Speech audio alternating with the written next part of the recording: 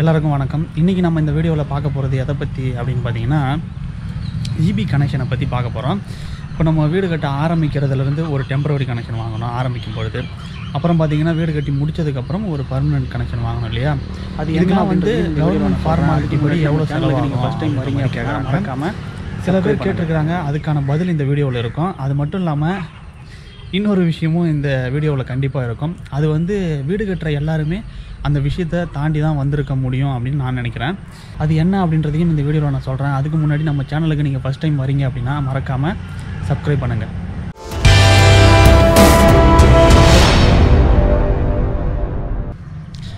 இப்போது வீடு கட்ட ஆரம்பிக்கும் பொழுது உங்களுக்கு என்ன வேலை இருக்கும் அப்படின்னு பார்த்தீங்கன்னா, முதல்ல டெம்பரவரி கனெக்ஷன் வாங்கணும் இல்லையா? அதுக்கு நீங்கள் ஒரு கொட்டா போட்டிருக்கணும். அந்த கொட்டா போட்டுட்டு அந்த கொட்டாவை காமிச்சு தான் ஒரு டெம்பரவரி கனெக்ஷன் நீங்கள் வாங்க முடியும். அது எல்லாருக்கும் தெரியும். ஏற்கனவே நான் ஒரு சில வீடியோக்களில் சொல்லியிருப்பேன். ஒரு கொட்டா போடுறதுக்கு சுமாராக ஒரு 7000 ரூபாய் கிட்ட செலவாகும். கொட்டா போட்டதுக்கப்புறம் பார்த்திங்கன்னா அது வந்து இந்த கணக்கில் வராது இல்லையா? இப்போ டெம்பரவரி கனெக்ஷனுக்கு எவ்வளோ செலவாகும் அப்படின்னு பார்த்திங்கன்னா, நீங்கள் வந்து கொட்டா உள்ளேயே அந்த மீட்ரு பாக்ஸு இதெல்லாம் வச்சிக்க போகிறீங்க அப்படின்னா உங்களுக்கு வந்து ஸ்டீல் பாக்ஸு வாங்க வேண்டியதில்லை. இப்போ கொட்டா வந்து ரொம்ப தூரமாக இருக்குது, அதனால் மீட்ரு பாக்ஸை கொஞ்சம் கிட்ட வைக்க போகிறீங்க அப்படின்னா நீங்கள் ஸ்டீல் பாக்ஸு வாங்கி ஆகணும். ஸ்டீல் பாக்ஸு பார்த்திங்கன்னா நாங்கள் வாங்கும்போது 1000 ரூபாய் இருந்தது. அந்த பாக்ஸுக்குள்ளே அந்த மீட்ரு பாக்ஸு, ப்ளைவுட்டு இதெல்லாம் வாங்கி, அந்த வுட்டு வாங்கி அதில் மீட்ரு பாக்ஸு, சுவிட்ச் பாக்ஸு இதெல்லாம் அடித்து வச்சுருப்பாங்க இல்லையா? அதுக்காக அந்த ஸ்டீல் பாக்ஸு நீங்கள் வாங்கணும், மழையில் வந்து மீட்ரு பாக்ஸில் நனையாமல் இருக்கிறதுக்காக. அது 1000 ரூபா ஆச்சுங்களா? அதுக்கப்புறம் பார்த்திங்கன்னா இந்த மெட்டீரியல் வாங்குகிறோம் பார்த்திங்களா, எலக்ட்ரிக்கல் மெட்டீரியல், அதாவது ஒயரு, டிரான்ஸ்ஃபார்மர்லேருந்து இந்த மீட்ரு பாக்ஸ் வரைக்கும் ஒயர் இழுக்கணும். அந்த ஒயர் இழுக்கிறதுக்கான ஒயரு, மெட்டீரியலு, அப்புறம் சுவிட்ச் பாக்ஸு இது எல்லாமே சேர்த்து வந்து ஒரு 2750 ரூபா எனக்காச்சு. அது 2750 ரூபா. அது போக அப்புறம் இந்த வுட்டு இந்த இதெல்லாம் வந்து நாங்கள் கொஞ்சம் செகண்ட் ஹேண்டில் வாங்கிக்கிட்டோம். அது வந்து ஒரு 200 ரூபா 250 ரூபா இந்த ரேஞ்சில் இருக்கும். இப்போது அந்த எலக்ட்ரிஷியன் வந்து அதை ஃபிக்ஸ் பண்ணுறாரு பார்த்தீங்களா, இதெல்லாம் ஒயரெல்லாம் இழுத்து கட்டி சுவிட்ச் பாக்ஸ் எல்லாம் அடித்து கொடுத்து எல்லாத்தையும் ரெடி பண்ணி கொடுத்துட்டு போகிறதுக்கு அவருக்கு எவ்வளோ சார்ஜ் ஆச்சுன்னு பார்த்தீங்கன்னா கரெக்டாக 3000 ரூபா. அப்போது இது ஓவராலாக இதுக்கு மட்டுமே எவ்வளோ ஆயிருக்குன்னா 7000 ரூபா இருக்குது. இப்போ பார்த்தீங்கன்னா நம்ம வீட்டோட கட்டும்போது கொட்டா இங்கே போட்டோமா, மீட்ரு பாக்ஸ் எங்கே வச்சோம் அப்படின்னு பார்த்தீங்கன்னா அங்கே வச்சோம். ரோட்டுடைய அந்த முனையில் மீட்ரு பாக்ஸ் அங்கே வச்சோம். டிரான்ஸ்ஃபார்ம் பார்த்திங்கன்னா அங்கே இருக்குது சரிங்களா? டிரான்ஸ்ஃபார்ம் அங்கே இருக்கா, அங்கேருந்து இங்கே கனெக்ஷன் வரும், இந்த மீட்ரு பாக்ஸுக்கு கனெக்ஷன் வரும். அங்கே மீட்ரு பாக்ஸ்லேருந்து சுவிட்ச் போர்டெல்லாம் வச்சுருப்பாங்க இல்லையா அந்த பாக்ஸில். அப்போ அதிலேருந்து நம்ம வந்து கொட்டாய்க்கு வந்து கனெக்ஷன் எடுத்து கொடுத்துக்கலாம். அங்கே அந்த மீட்ரு பாக்ஸில் இருந்தே வீட்டுக்குள்ளேயும் கனெக்ஷன் எடுத்துகிட்டு போய்க்கலாம். அந்த மாதிரி நம்ம செட் பண்ணியிருந்தோம். இப்போ அங்கே ஒரு கொட்டா இருக்குது பார்த்திங்களா, அது வந்து அங்கே பக்கத்து வீடுக்கு அவங்க வந்து ரோட்டோட முனையிலே கொட்டாவை போட்டாங்க. அந்த மாதிரி நீங்கள் கொட்டா போட்டிங்கன்னா உங்களுக்கு வந்து டைரெக்டாக டிரான்ஸ்ஃபார்மர்லேருந்து கனெக்ஷன் அங்கே போயிடும். அது வந்து டிஸ்டன்ஸும் வந்து கம்மி தான் உங்களுக்கு. அப்போ அங்கேருந்து நேராக அவங்க வீட்டு வேலை செய்கிறாங்க இல்லையா, அந்த இடத்துக்கு அவங்க கனெக்ஷன் எடுத்துகிட்டு போயிடுவாங்க. இப்போது நாங்கள் பண்ணதில் வந்து கொட்டா இங்கே வச்சுட்டோம் இல்லையா, எங்களுக்கு என்ன வசதி அப்படின்னு பார்த்திங்கன்னா, நாங்கள் இந்த வீட்டுக்கு தேவையான ஜல்லி, மணல் இதெல்லாம் பார்த்திங்கன்னா இங்கேயே நாங்கள் வந்து கொட்டிக்குவோம். அங்கேருந்து அப்படி எடுத்துகிட்டு போயிடலாம். கொட்டா அங்கே போட்டோம்னா அந்த கொட்டா வந்து டிஸ்டர்பன்ஸாக இருக்கும் வேலை செய்கிறவங்களுக்கு. அப்போ நாங்கள் இங்கே வந்து ஜாமானெல்லாம் கொட்ட வேண்டியது இருக்கும். இங்கேருந்து இப்படி சுற்றி கொண்டு போக வேண்டியதாக இருக்கும். அதனால் நம்ம கொட்டாவை இங்கே போட்டாச்சு. அதுக்கப்புறம் பார்த்திங்கன்னா டெம்பரவரி கனெக்ஷனுக்கு வந்து நம்ம ஒரு அப்ளிகேஷனு ஃபில்லப் பண்ணி தரணும். அப்ளிகேஷன் ஃபில்லப் பண்ணி கொடுத்ததுக்கப்புறம் ஆஃபீஸ்லேருந்து ஒருத்தர் வருவார், வந்து டெம்பரவரி கனெக்ஷனுக்காக இங்கே செக் பண்ண வருவார். எல்லாம் சரியாக இருக்குதா, டெம்பரவரி கனெக்ஷன் கொடுக்கலாமா கொடுக்கக்கூடாதா அப்படின்னு சொல்லிட்டு செக் பண்ணுறதுக்காக ஒருத்தர் வருவார். இப்போ அவர் வந்து செக் பண்ணிவிட்டு போனதுக்கப்புறம் தான் நம்ம வந்து டெபாசிட் கட்டிவிட்டு நமக்கு டெம்பரவரி கனெக்ஷன் அதுக்கப்புறம் வரும். இப்போ செக் பண்ண வந்துட்டு போகிறார் இல்லையா, அவருக்கு வந்து நம்ம ஒரு அமௌண்ட் தரணும். இப்போது நான் வந்து பார்த்திங்கன்னா 300 ரூபா கொடுத்தேன். அது மாதிரி maximum EB office, EB department அப்படின்னாலே கவர்மெண்ட் தர சம்பளம் இல்லாமல் எக்ஸ்ட்ரா அவங்க நிறையாவே எதிர்பார்க்குறாங்க. எல்லாருமே எதிர்பார்க்குறாங்களா அப்படின்னு எனக்கு தெரியாது. நம்ம இதுக்கு வந்தவங்க நிறைய பேர் எதிர்பார்க்குறாங்க. இப்போ அது பார்த்திங்கன்னா இப்போ லஞ்சம் கொடுக்கறது வாங்கிறது ரெண்டுமே தப்பு அப்படின்ற மாதிரி சட்டம் இருக்கிறதா சொல்கிறாங்க. அது இருக்குதா இல்லையான்றது நம்ம இப்போ அலச வேண்டியதில்லை. அதாவது இப்போ இருக்கிற காலகட்டத்தில் லஞ்சம் அப்படின்றது வந்து ஒரு வழக்கமான ஒன்றாவே மாறிப்போச்சு. அது லஞ்சமா அப்படின்னு கேட்குற அளவுக்குலாம் ஷாக் ஆகிற அளவுக்கு ஒரு பெரிய குத்தமாகவே யாருக்குமே தெரியல, நமக்கும் தெரியல சரிங்களா? அது குத்தமோ இல்லையோ அது எல்லாருமே பழகிடுச்சு அப்படி தான் நம்ம சொல்லணும். இப்போ ஒரு வீடு கட்டுறீங்க அப்படின்னா, இப்போ ஏற்கனவே வீடு கட்டின பல பேர் இருப்பீங்க இல்லையா? நான் வந்து கவர்மெண்ட் ஆஃபீஸுக்கு போயிட்டு எதுக்குமே லஞ்சம் கொடுக்காம ரூ. 1 கூட லஞ்சம் கொடுக்காம நான் வீடு கட்டுறேன் அப்படின்னு யாராவது சொன்னீங்கன்னா, நீங்கள் வந்து கமெண்ட்டில் அதை மென்ஷன் பண்ணுங்கள்.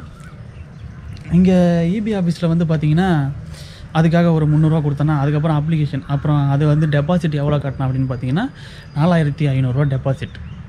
அது கவர்மெண்ட்டுக்கு போய் சேருது. சரிங்களா? அதுக்கப்புறமா அந்த டெம்பரவரி கனெக்ஷன் வந்து இங்கே வீட்டுக்கு வரணும் அப்படின்னா, எல்ஐன்னு சொல்கிறாங்க. அது வந்து லைன் இன்ஸ்பெக்டராக இருக்கும்னு நினைக்கிறேன். அது எனக்கு தெரியல. ஆனால் எல்ஐன்னு தான் சொல்லியிருந்தாங்க. இந்த ஒரு 4-5 ஏரியாவுக்கு அவர் ஒரு இன்ஸ்பெக்ஷன் வர்ற மாதிரி ஒரு இன்ஸ்பெக்டராக இருப்பாருன்னு நினைக்கிறேன். அவருக்கு வந்து ஒரு அமௌண்ட் தரணும். ரூ. 1000 சம்திங் அந்த மாதிரி அமௌண்ட் தரணும். அதுக்கப்புறமா நமக்கு டெம்பரவரி கனெக்ஷன் வந்துடும். சரிங்களா?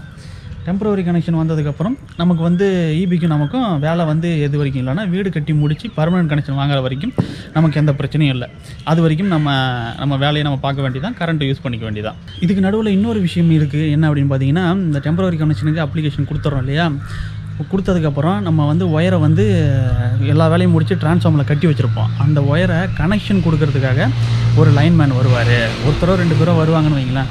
அவங்க வந்து அந்த கனெக்ஷனை எடுத்து அந்த ஒயரில் கொடுத்துட்டு போவாங்க. அதுக்கு நம்ம எவ்வளோ தரணும்னா ரூ. 500 தரணும். அது வந்து ஒரு சிலர் சொல்கிறாங்க, எங்களுக்கெல்லாம் ரூ. 1000 வாங்கினாங்க, உங்ககிட்ட ரூ. 500 வாங்கியிருக்கிறாங்க, கம்மி தான் அப்படின்னு ஒரு சிலர் சொல்கிறாங்க. சரிங்களா?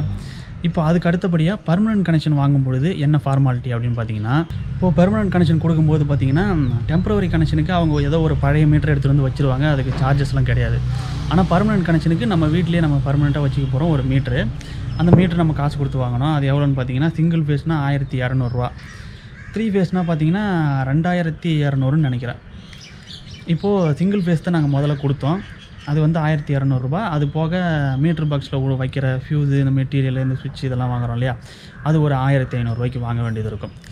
இப்போது கவர்மெண்ட்டுக்குன்னு பார்த்தீங்கன்னா, அப்புறம் அப்ளிகேஷன் ஃபில்அப் பண்ணி தரணும் பர்மனெண்ட் கனெக்ஷனுக்கு. அந்த அப்ளிகேஷன் ஃபில்அப் பண்ணி தரதுக்கு கூடவே நீங்கள் ஒரு ரூ. 500 கொடுக்க வேண்டியது இருக்கும். ஏன்னா அப்ளிகேஷன் வந்து சீக்கிரமாக மூவ் ஆகி நமக்கு கனெக்ஷன் வர்றது. ஏன்னு பார்த்தீங்கன்னா, இப்போது டெம்பரவரி கனெக்ஷன் வாங்கி வச்சுருக்கோம் இல்லையா? அதை வந்து நம்ம எவ்வளோ நாளைக்கு ஓட்ட முடியும் அப்படின்னு ஒரு கணக்கு இருக்குது. இப்போ இந்த ரூ. 4500 நம்ம டெபாசிட் கட்டியிருக்குமா? டெம்பரவரி கனெக்ஷன் வாங்கினீங்கன்னா ஒரு யூனிட்டுக்கு வந்து ரூ. 9 10 சார்ஜ் பண்ணுறாங்கன்னு நினைக்கிறேன். அது வந்து ரொம்ப அதிகம் இல்லையா? அப்போ நம்ம எத்தனை யூனிட் ஓடி இருக்கோமோ அது வந்து நம்ம கட்டின டெபாசிட் அமௌண்ட்டுக்குள்ளே இருந்ததுன்னா ஓகே.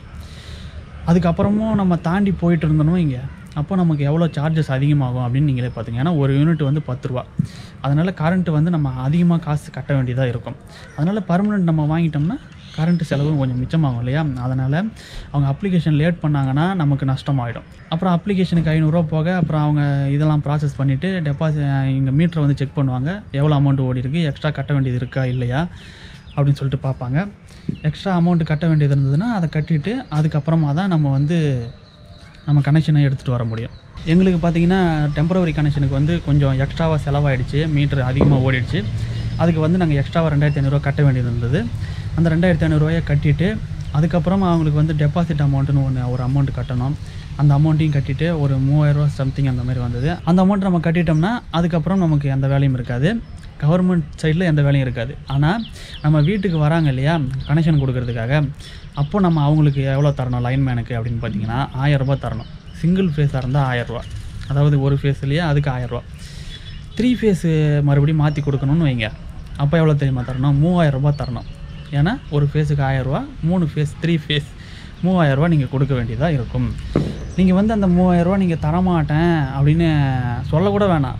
ஒரு பார்வை பார்த்தாலே போதும். எங்களுக்கு வந்து இந்தமாதிரி ரூ. 3000 கொடுங்க அப்படின்னு கேட்டாங்க. நாங்கள் வந்து என்ன சார் அப்படின்னு சொல்லிட்டு சிரிச்சுக்கிட்டே பார்த்தோம். இல்லை நீங்கள் நாளைக்கு உங்கள் வீட்லேயோ இல்லை இந்த லைன்லேயோ ஏதாவது பிரச்சனை அப்படின்னா நாங்கள் தான் வந்து பார்க்கணும், அப்புறம் பார்த்துக்கோங்க, அப்புறம் உங்கள் இஷ்டம் அப்படின்னு சொல்கிறாங்க. இதுக்கு என்ன அர்த்தம் அப்படின்றது உங்களுக்கே புரிஞ்சிருக்கும்னு நான் நினைக்கிறேன். அதாவது நாளைக்கு ஒரு பிரச்சனை வரும், அப்புறம் கரண்ட் வரல அப்படின்னு நீங்கள் அலைய வேண்டியதாக இருக்கும் அப்படின்ற மாதிரி அவங்க சொல்கிறாங்க. இதே மாதிரி தான் வந்து தரமாட்டேன் அப்படின்னு யாராவது சொன்னாங்கன்னா அவங்க வீட்லேயும் இதே மாதிரி தான் அவங்க சொல்கிறாங்க. இது வந்து ஒரு ஃபார்மாலிட்டியாகவே ஆகிடுச்சு. இன்னொரு விஷயம் என்னென்னு கேட்டிங்கன்னா, இவ்வளோ செலவு பண்ணி வீடு கட்டுறீங்க, எங்களுக்கு ஒரு ரூ. 500 தரமாட்டிங்களா, ரூ. 1000 தரமாட்டிங்களா அப்படின்ற கேள்வி நிறைய பேர் கேட்குறாங்க. யாராக இருந்தாலும் இப்போ யாராவது வந்து நம்மக்கிட்ட இது பண்ணுறாங்க, நம்ம ஏதோ ஒரு பேரம் பேசுகிறோன்னு பார்த்தீங்கன்னா இவ்வளோ செலவு பண்ணி கட்டுறீங்க, 500 1000 போய் பேரம் பேசுகிறீங்க அப்படின்னு கேட்குறாங்க. இது என்ன வகையில் சரியானு அப்படின்னு எனக்கு தெரியல.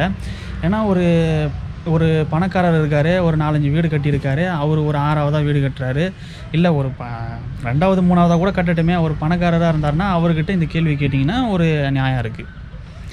முதல்ல ஒருத்தர் வீடு கட்டுறாங்க, அவங்க எவ்வளோ கஷ்டப்பட்டு கட்டுவாங்க அப்படின்றது ஓரளவுக்கு தெரியும் இல்லையா? அப்படி இருக்கிறவங்க கிட்ட போய் இந்த மாதிரி ஒரு கேள்வி கேட்டால் அது என்ன நியாயம் அப்படின்னு எனக்கே புரியல. எவ்வளோ செலவு பண்ணுறீங்க, இதையும் செலவு பண்ணுங்க, எங்களுக்கும் கொடுங்க அப்படின்னு கேட்குறாங்களே, அது என்ன லாஜிக்குன்னு எனக்கு புரியல சுத்தமாக.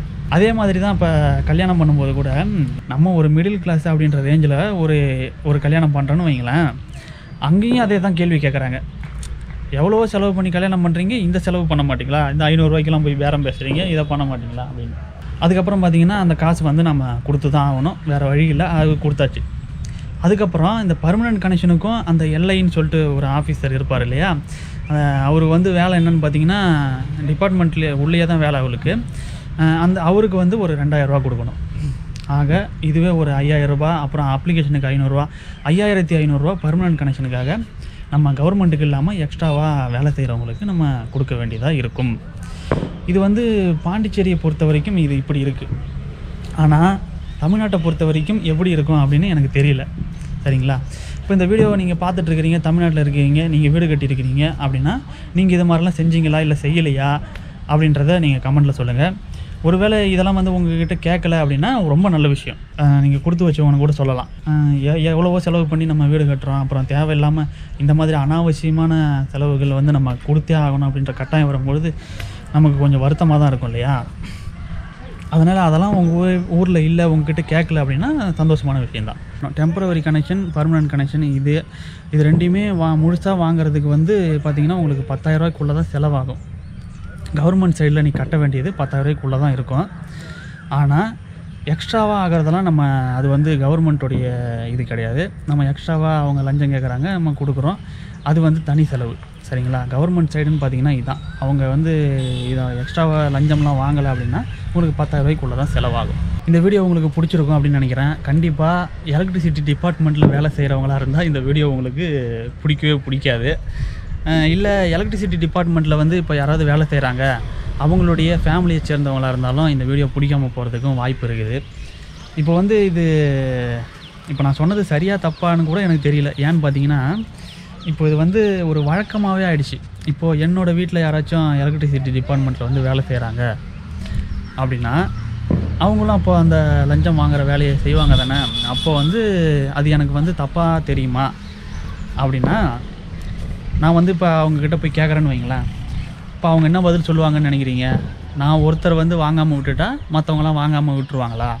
எல்லாருமே தானே வாங்குறாங்க, அதனால் நானும் வாங்கினா என்ன தப்பு அப்படின்ற பதில் தான் வரும்னு நினைக்கிறேன். முக்கால்வாசி பேர்கிட்டேருந்து இந்த பதில் தான் வரும் அப்படின்னு நான் நினைக்கிறேன். சரி, அது வந்து தப்பாக சரியா அப்படின்ற பேச்சுக்கு நான் போக விரும்பலை. இந்த வீடியோ உங்களுக்கு பிடிச்சிருந்தால் லைக் பண்ணுங்கள், ஷேர் பண்ணுங்கள். அதோட நம்ம சேனலை சப்ஸ்கிரைப் பண்ணிவிட்டு பக்கத்தில் இருக்கிற பெல் ஐக்கானை அழுத்துங்க. நன்றி.